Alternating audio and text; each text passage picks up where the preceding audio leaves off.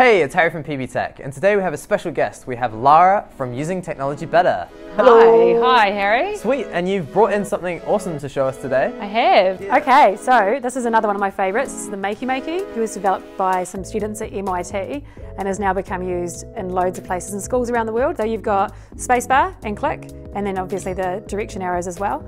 And then there's a whole lot more down here to connect to. So what you do with this is you make an electrical circuit using the alligator clips that come with the packs. So if you connect that to here and leave that one off, and then maybe you have an earth, and if you hold this in your hand and you connect with this to your PC, when you close the circuit, whatever application you're on your computer, this will act as the spacebar.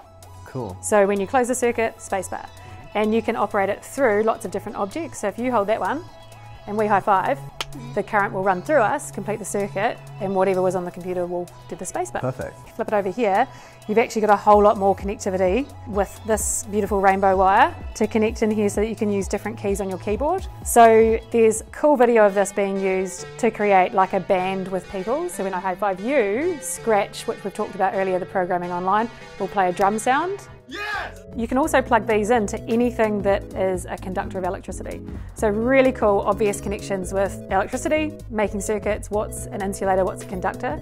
So banana keyboard, there's some cool videos of that and lessons for that. So you connect it to bananas or apples or whatever and play them like a keyboard. Again, a really cool way to engage kids and practice your computational thinking, but then also to take it further in designing, creating and innovating. And like with all of the tools we've looked at, it comes with some really good information online, some good tutorials and ideas to get you started.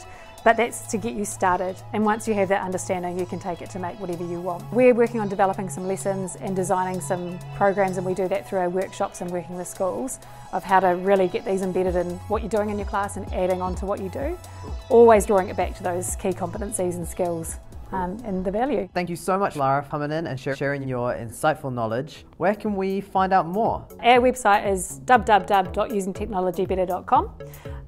There you can find online courses that we provide, online groups, as well as finding out if we've got any events in your region or connecting with us to do some PLD in your school.